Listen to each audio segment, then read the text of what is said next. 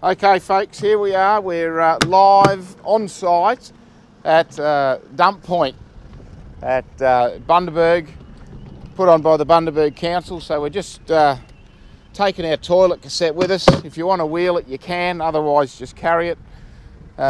Very, very simple things to use if you haven't already. So when we want to empty our waste, we just simply take the cap off the top.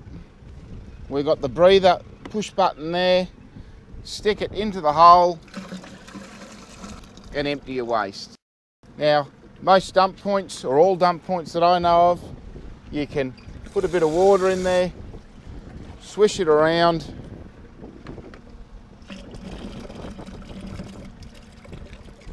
empty it out there, and remember to always then put your chemicals back in.